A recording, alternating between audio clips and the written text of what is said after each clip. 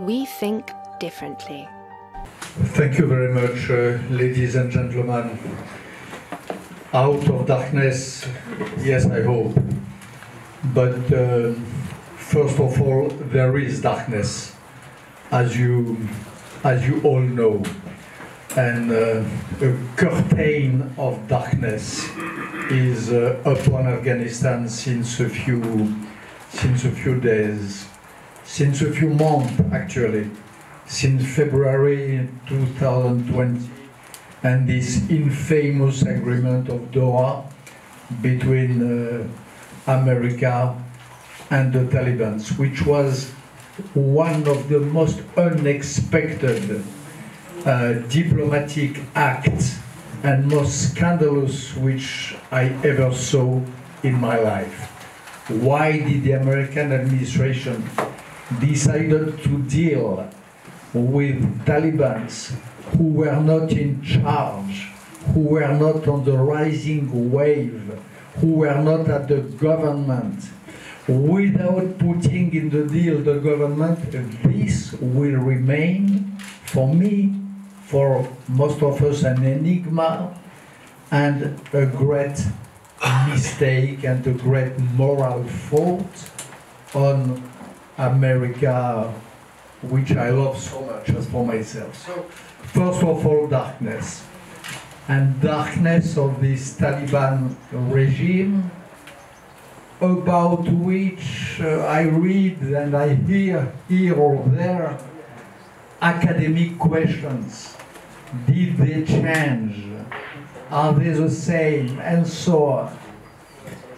The reality which we have to stress, in my opinion, at the beginning of this conference is that they did not change.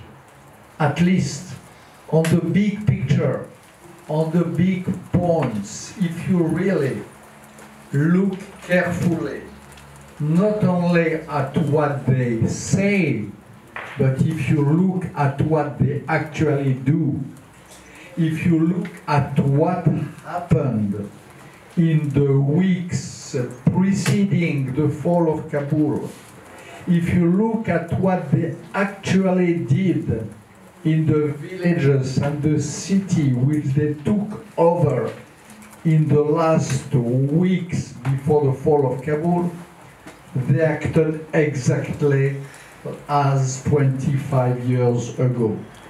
Murders, execution, Kashas Zvan, the singer Andarabi, so many summary executions of suspects or opponents.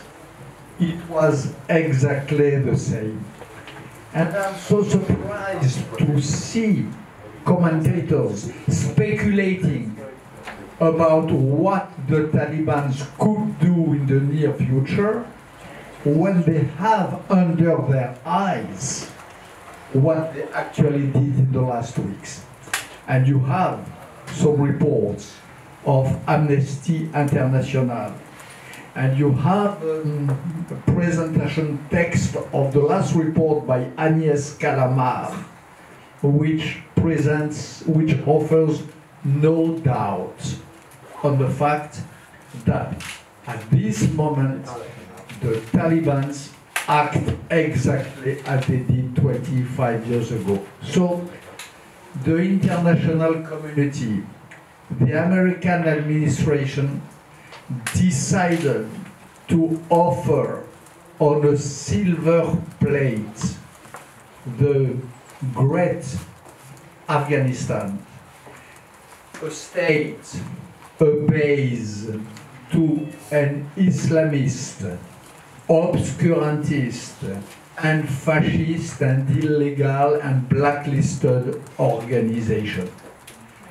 This is really darkness. And about the links with terrorism, with Al-Qaeda, with Daesh, again, what an absurdity and what a blindness.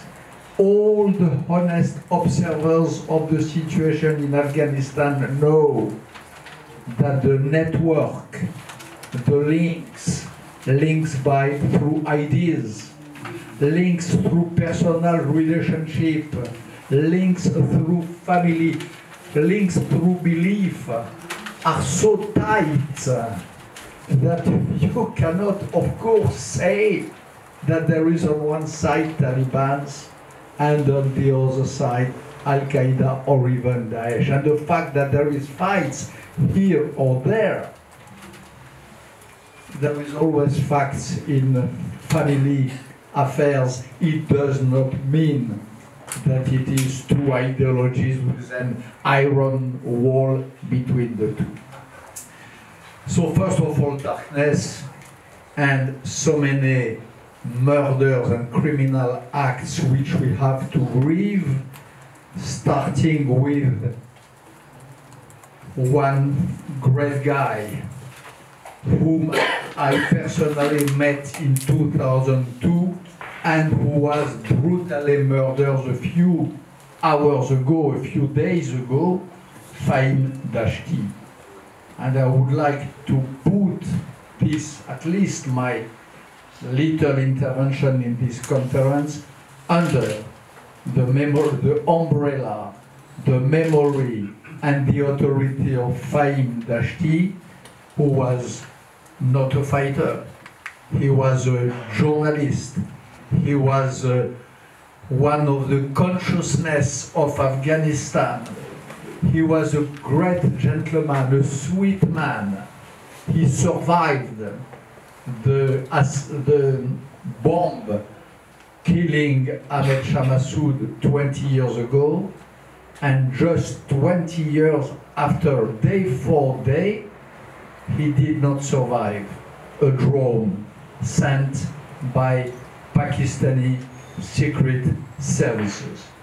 So all of that is really, ladies and gentlemen, really darkness. So out of darkness, what?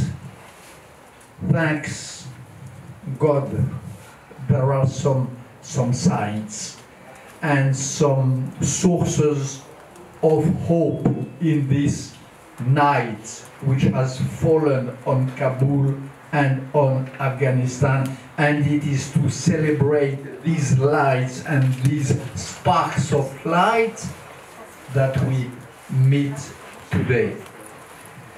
First of all, there is the fact that, contrary to what I read everywhere, the 20 last years, the 2 last decades of alliance between the Afghan people and some Democrats outside worked. It worked. I'm so furious to hear everywhere that this, quote, endless war costed a lot to America and was worth nothing and did not work. No, it did work. A civil society was taking birth. A free press was developing. I was in Afghanistan a few months ago, and I was in Afghanistan a few years ago, 10 years ago, and 20 years ago. In 1920, at the end of 2001, I was special envoy for a few months of President Chirac in order to study what France could do to help Afghanistan to rebuild itself. 20 years ago, I was in Kabul, I was in Mazar-i Sharif, I was in Herat, in Kandahar, and so on. And I brought back a report which was published in France and which has just been released in America by my friend General Petraeus at the Middle East Institute. You can find it online. I saw Afghanistan 20 years ago, and I saw Afghanistan a few months ago. It's night and day. The process was on. It worked. And Afghanistan was achieving this difficult process of mixing, combining an old, noble, ancient tradition and the universal principles of democracy. The Afghan culture and the rights of women, the elementary freedoms, this combination was working. And I could not imagine such a contrast than the difference between, for example, the life of the women when I was there for Chirac 20 years ago, and the face of the Afghan women a few months ago when I was back. So this is a source of hope.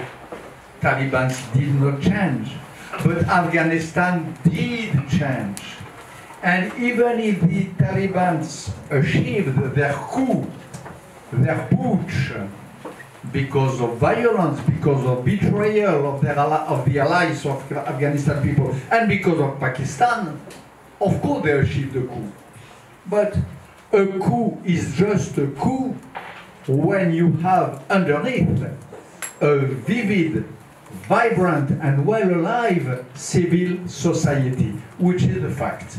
In Afghanistan, you know that some of you better than me. For those who were not in Afghanistan recently, I bear witness for that. I bear testimony of this change.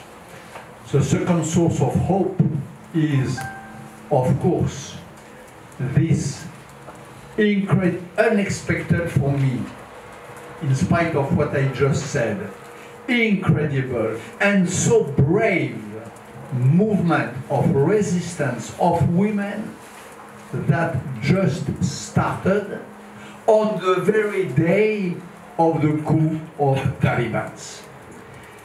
The very day when they took Kabul, some women, few, but more and more numerous as time goes by, went down in the streets and decided, taking all the risks, to protest and to show their beautiful and noble face. And these women, taking this risk, deciding to oppose the stupid, brutal, barbarian Taliban, is something incredible and a great source of hope. And last but not least, there is, for me, another source of hope, which is Ahmad Massoud. I met Ahmad Massoud exactly 1 year ago, on September 11, 2020. I met him for the first time in Parmi. And I was with my friend, Commander Muslim Ayat. He was there. And Ahmad Massoud organized a meeting of commanders.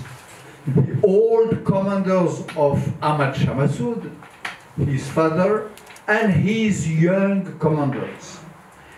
And I was impressed, first of all, by his sense of inheritage, his devotion to his father, his genuine will to continue the path of his father and mentor.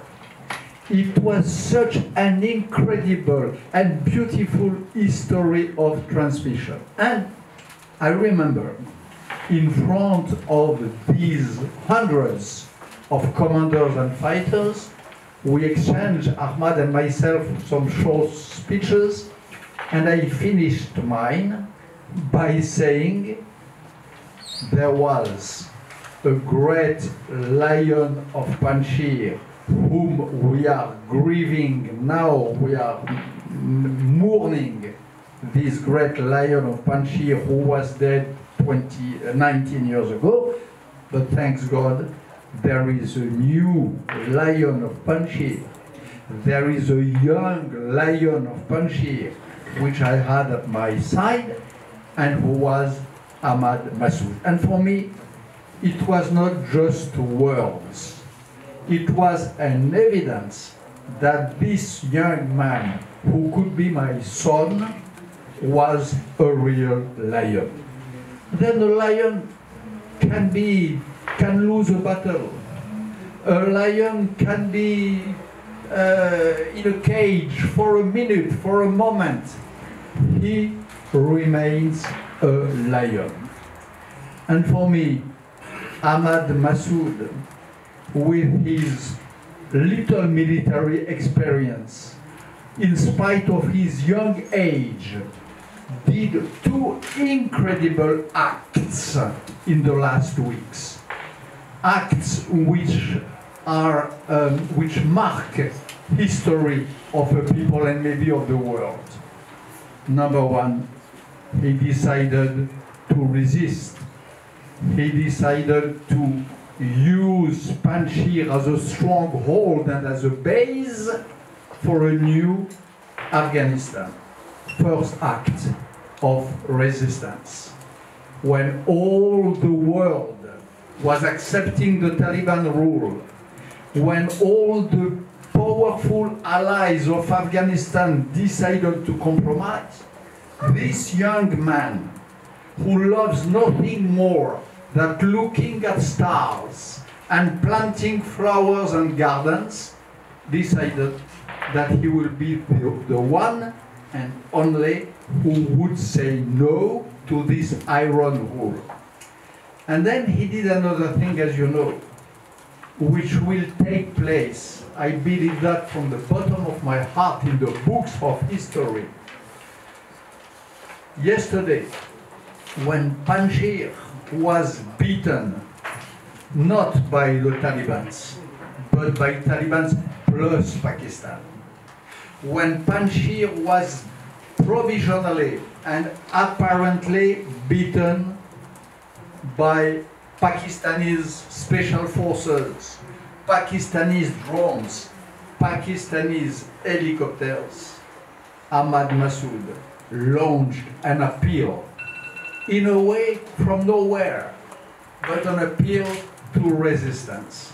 And when he did that, I thought of in my national history, of a great man, General de Gaulle, who had nobody with him, which had the most tiny troops possible, who was not even in France, he was in London, and he launched an appeal to resistance.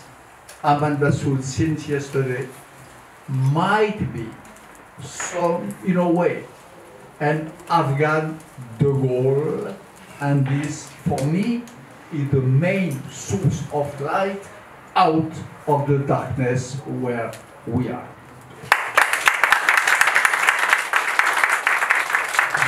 To imagine some secret conspiracies behind all that is happening today. What we see is already so grave, is already so terrible. We don't even need to imagine some backstage deals. There is a deal between America and Taliban. There is a deal between America and terrorist groups. There has been the decision to put into power, to install in the area an Islamic state, a caliphate. The caliphate which the West, with the Kurds, defeated in Mosul and in Raqqa, there is a decision today to rebuild it. The same. What is built in the process of being built in Kabul is exactly what we rebuilt, what we undid in Raqqa and in Mosul. So this is a huge scandal. This is the deep mystery of our time. And what we have to do here, the few we are, and some here have big voices, we have to repeat on and on, as loud as possible to international community, that this is not fair, that this is not regular, that this is a coup d'etat, this is a putsch, that the power in Kabul today is illegitimate, that it has been imposed by no respect of any international laws, and that we should absolutely refuse to admit this state of affairs. This is what we have to repeat on and on. Premièrement, ne pas reconnaître ou reconnaître comme illégitime le régime taliban. Deuxièmement, soutenir le Panchir par tous les moyens militaires, par tous les moyens de la politique, et par conséquent, comme vous savez, une des modalités de la politique, c'est la logistique et c'est le militaire. Donc il faut en effet soutenir par tous les moyens de la politique la résistance du Panchir. Vous avez là des hommes qui se battent pour la démocratie, qui se battent pour les droits de l'homme, qui se battent pour empêcher que naisse un califat islamique en Afghanistan, qui sont par conséquent l'un de nos remparts et l'un de nos boucliers à nous en Occident contre le terrorisme. Il faudrait les abandonner, il faudrait ajouter la trahison à la trahison et la honte à la honte. Non, je crois qu'il faut les soutenir. Moi, il me semble que le devoir d'une démocratie aujourd'hui est d'entendre cet appel si courageux qu'a lancé le jeune Ahmad Massoud, l'appel à ne pas se résigner, l'appel à tous les républicains d'Afghanistan à le rejoindre, l'appel à tous ceux qui se reconnaissent dans l'islam des Lumières à ne pas céder à l'obscurantisme taliban. Cet homme-là qui a lancé cet appel-là, la moindre des choses, c'est de le soulever. Vous n'avez pas peur de guerre civile? Bien sûr que j'ai peur d'une guerre civile. Et l'Afghanistan a payé si cher, bien sûr, les guerres entre Afghans. Naturellement, c'est une perspective qui me terrifie, et j'ai connu l'Afghanistan sous la guerre. Mais est-ce qu'il faut... Je me refuse à accepter, je refuse d'accepter ce chantage. We think differently.